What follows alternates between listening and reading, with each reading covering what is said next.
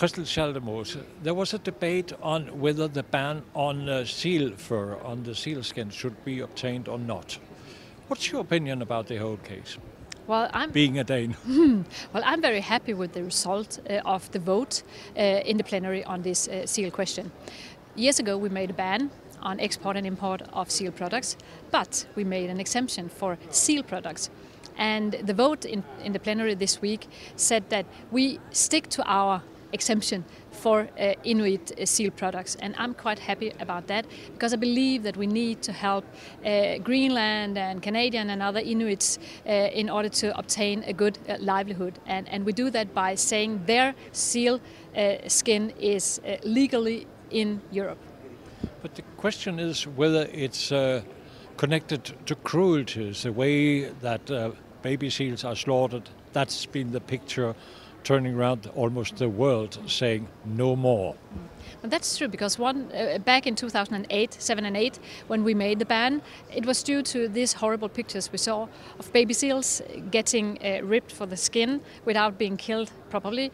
We do not and did not want to see things like that, so therefore we said we don't want these kind of fur products in Europe. But we also made an exemption for the seal products coming from Inuits from Greenland and Canada. And I'm happy that we still have this, because their hunt and the products they're making are sustainable according to Greenpeace and according to WWF. So I think and I believe that we should help the indigenous people in order to obtain a livelihood.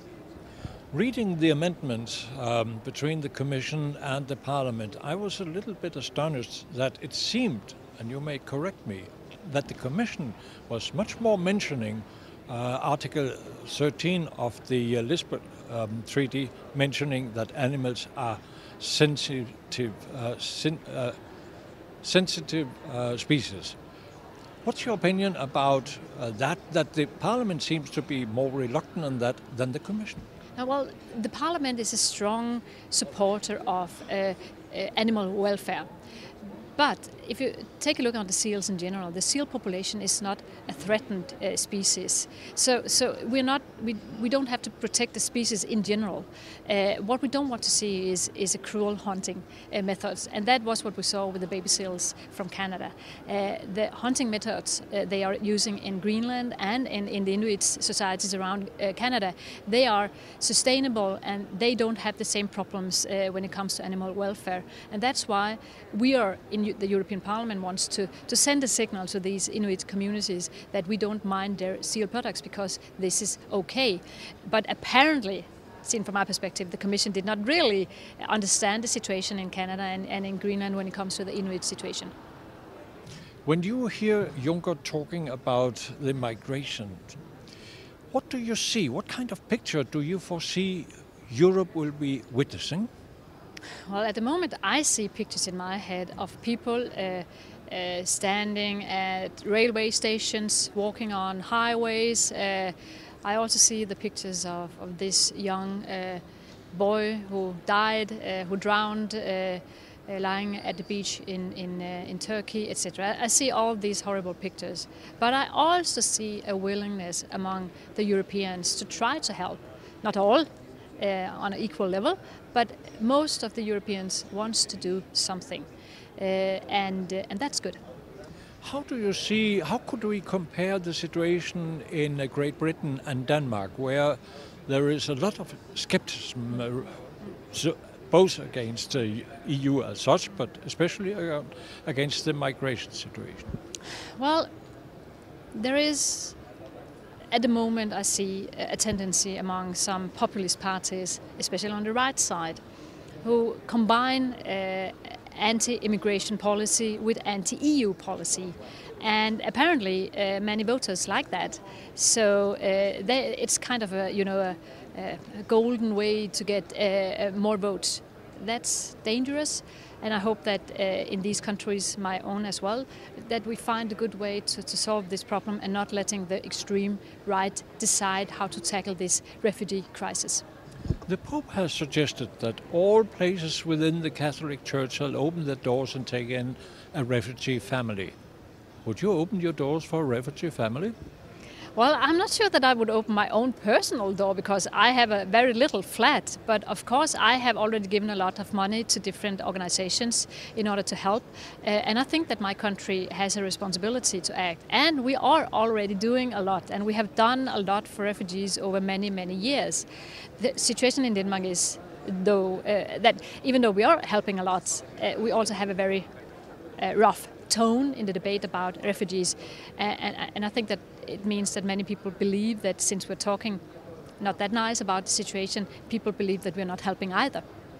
In Denmark, we have a dropout at the moment when it comes to, for instance, questions about refugees, cooperation with Europol, and. The referendum will take place the 3rd of December. What will you vote? I will vote yes to an opt-in model for Denmark. I believe that it is important that we in selected areas are getting closer to EU, for instance when it comes to Europol, or a lot of regulation for companies, but also for in civil questions, if you inherited or if you're getting a divorce, or in child questions, etc. So I want Denmark to become closer to Europe in these areas, and therefore I'm going to vote yes. There has been a debate on whether to use or not to use food from cloned animals. What's your opinion? Well, I certainly believe that we should ban the use of products from cloned animals. Everything tells us that it's not a good idea.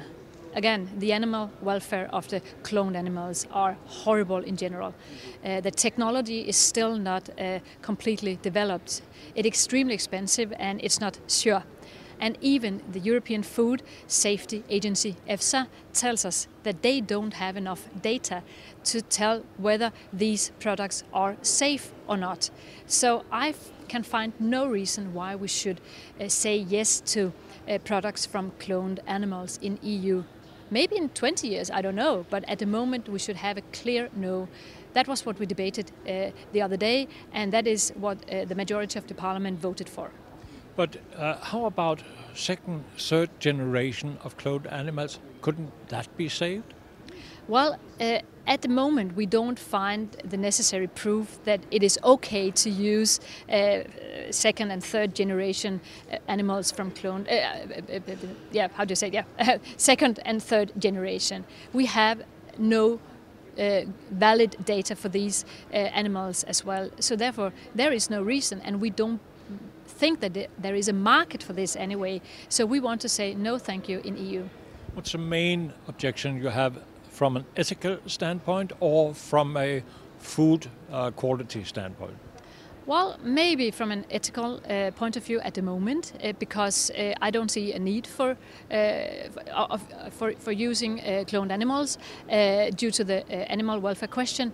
But I don't see a request from the market for this either. So why should we say yes to using products from cloned animals at the moment? I will not in general say no for the future. Let's see how it develops, and let's see how the technology develops. But at the moment there is no reason, and therefore it was a clear and an easy no from my side.